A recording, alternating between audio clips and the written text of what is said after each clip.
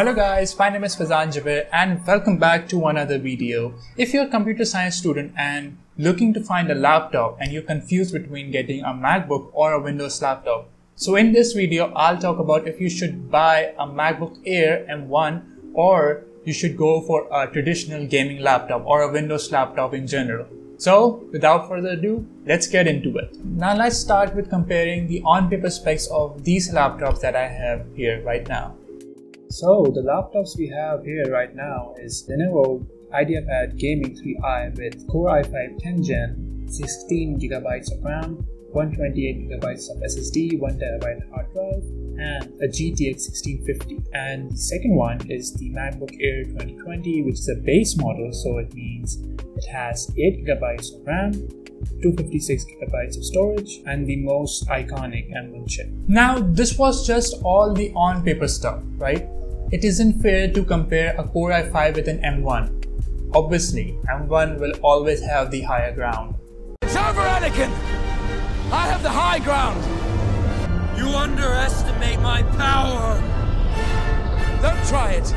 But the point of the video is to compare all the Windows and the gaming laptops out there that have the Ryzen chipset, that have the newer improved NVIDIA graphics card or 11th Gen Intel chipset. And these Windows and gaming laptops usually start from almost $700 almost. And they have the Core i5 and GTX 1650, 16GB RAM and all of that stuff. But they are obviously cheaper than the MacBook M1 Air. And the $1,000 ones have the newer stuff and the amazing graphical performance. Well, now for the MacBook Air. With the release of the newer MacBook Air M2, the M1 is still sold at $1,000 and M2 is at $1,200, which is a little expensive and really hard to recommend to anyone. But M1 is still bang for the buck, and they both aren't that far apart because M2 has just a changed chassis and a different display, but the performance wise they both are quite similar. And M1 is still a good machine. And right now, if you still go ahead and buy it, it's a really good option for anyone. But now let's compare the practicality and daily usage of both of the systems, starting with the MacBooks. Now, as I said, it has been almost 2 years since the MacBook M1 was released. And in these 2 years, many applications have now been made native to the ARM chipset. And some of them no longer requires Rosetta to be translating those applications. So for your coding needs, Android Studio, VS Code, Unity, Unreal, and Blender. Blender doesn't require coding, but still. These applications are the main ones that mostly people use, and these are made native for the M1 chipsets. And even the ones that are like Java and C++ and all of the others that are native to the M1 chipset, they still run really smoothly on the M1 systems. Talking about some advantages of having a MacBook is the greatest battery life ever. Like, this thing never runs out of juice and it's absolutely amazing. You will get through your whole day at university with this laptop without having to bring your charger with you. And even if you want to bring your charger, man, come on. Comparing it with a gaming laptop charger or a Windows charger, man, it's really small and really easy to have it in your bag. You just have to put your laptop in a sleeve, have your charger with you, and that's it. But there might be a small problem, that is the ports, but it can be easily fixed with a USB hub, or you can just go for a really cheap USB-C to USB dongle, and you can connect your wireless mouse with it. However, this one problem, there's the RAM that is baked in on the chipset. Now, you can't change your RAM, so you're stuck with the one you buy. I would really recommend going for a 16GB laptop because it future-proofs your laptop, right? You can use it for 4 years and the years going on if you don't want to change your laptop. But yeah, 16GB model is good, but 8GB model also works.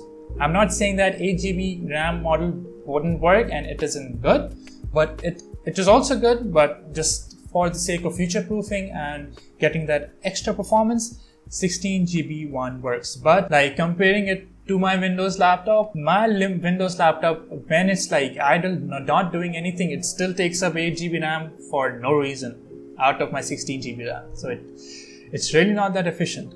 So the operating system of the MacBook is really efficient.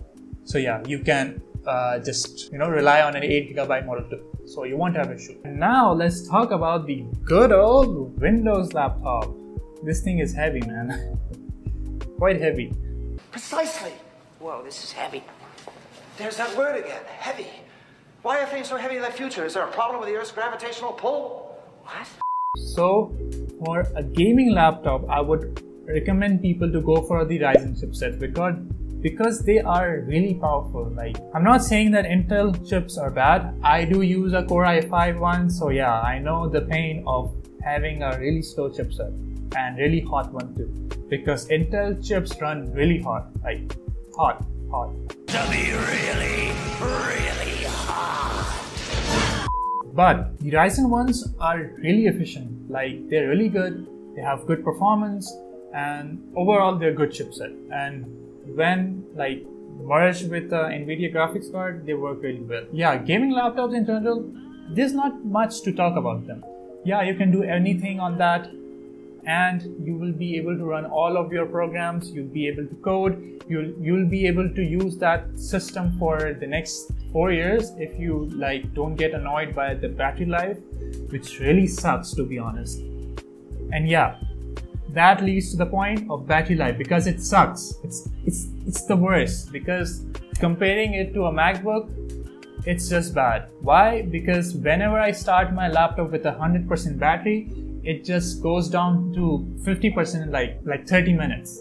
The maximum battery backup that I get from my gaming laptop is like 3.5 hours, like 3 hours max. That's it. Half and 3.5, that's too much of a stretch. But yeah, 3 hours max, that's it for my gaming laptop. But really depends on the one you're buying. But yeah, for my system, that's a Core i5, a GTX 1650, and the battery life is just, it's like bad, really bad. And you can't like go out without your power adapter. You really need to take that with you. That leads to another point of it being really heavy. And yeah, these things are a little heavy. It's not like if you're a snowflake, then yeah. But yeah, comparing them to MacBooks, yes, these are cheaper. I got my laptop for almost $700. It had 16 GB of RAM, as I said. On paper, the RAM, the storage, that's what I needed, right? I like to game when I'm bored. I like to code as well. I don't want to be stuck between the compatibility of the applications. I'm not saying that MacBooks are bad. They're not compatible with the applications. They are, but it's just that my preference was gaming and using and coding as well, right? These two things, I really love them. So I had to go with a Windows laptop because you can't really game on a MacBook, obviously. What do you want to play? Among Us? But comparing it with Windows laptops, the MacBook laptops are always better because they have better performance, they take smaller space, they're light, and literally they're like future-proof, right? They're good, they're efficient, they're good systems, and you will get through the day without having to charge them again. So in that comparison, yes, you should go for a MacBook. But if you are someone who likes to game, who also likes to code, so then yeah, go for a Windows laptop, go for a gaming laptop. Then yeah, just remember, you'll be taking that power adapter with you and that heavy system with you. And but I don't think that's a big issue, the laptop being heavy. Same is for the MacBooks. You don't have that much of storage, so you have to take those dongles and all those SSDs. They both have their pros and cons. But my final verdict is obviously going for a MacBook. Although I'm a Windows user, but going for a MacBook if you don't prioritize gaming or anything else like that. And if you ever want to do some productivity tasks or some designing tasks, such as using Photoshop or anything like DaVinci Resolve or using any Final Cut Pro, then yeah, that system will literally kill everything that comes in the way, and it's absolutely amazing. So I hope this video was helpful to everyone who is looking to buy a laptop for their degree, and if you're someone who uses either of the system, then comment down below and share your experience. And if you liked the video, then give it a thumbs up, and if you loved it, then subscribe to peeps, and I'll see you guys in the next one.